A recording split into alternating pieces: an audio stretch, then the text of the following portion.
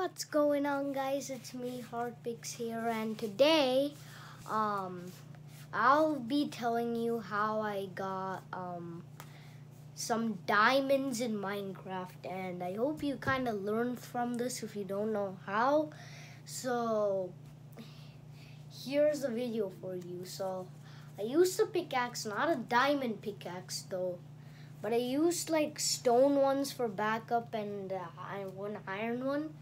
So I mean, like, this pickaxe is really cool. Look at the texture. Like, it looks pretty much the same from the game. It rhymes.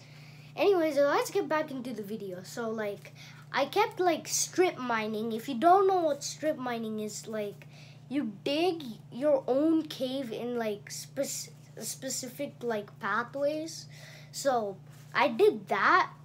And then you need coordinates to find diamond. So, to find diamond, the easiest way is you go right above bedrock, which is the coordinates named Y5.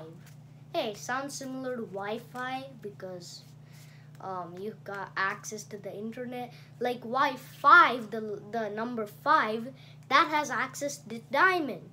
Nice pun, right? So once I got those diamonds in the coordinates Y5, I got 4 diamonds. So I did not decide to make a diamond pickaxe, but I did decide to make a diamond sword.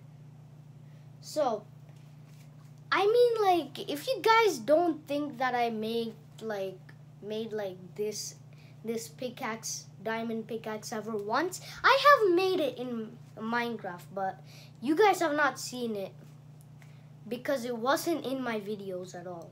So the story was, I made 2 diamond swords out of the 4 diamonds, so I could share one with Bob Crafts.